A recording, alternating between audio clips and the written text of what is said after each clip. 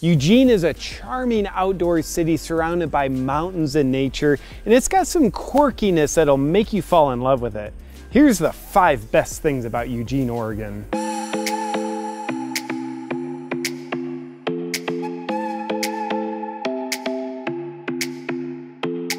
Eugene is also known as Tracktown, USA, and track and field is such a riveting sport that people can barely get themselves to care about it once every 4 years for the Olympics. But not in Eugene! What's better than watching someone run for an hour?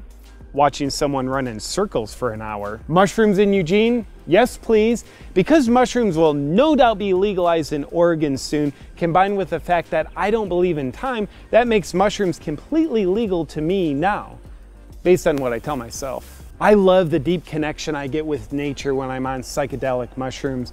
And the only negative side effect known to man about being on magic mushrooms is when you're high on them, that can interfere with your ability to feel high from the cannabis that you're on, which I always am.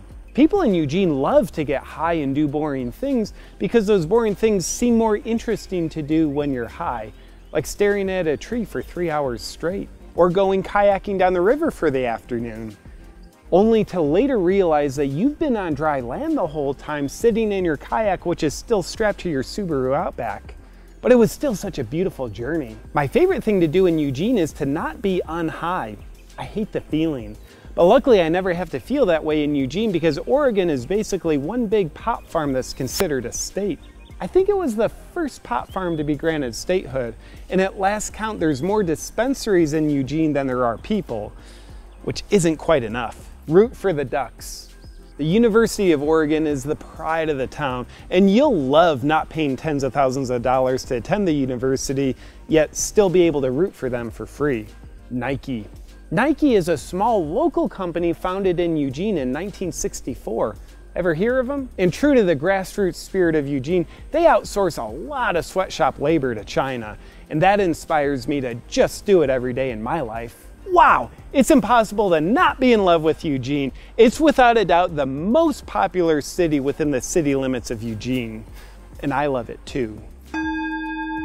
Hey, there's one more thing, you Eugene weirdo. I'm coming to Eugene this weekend to do my live comedy show, one night only, Sunday, May 5th at the Holt Center.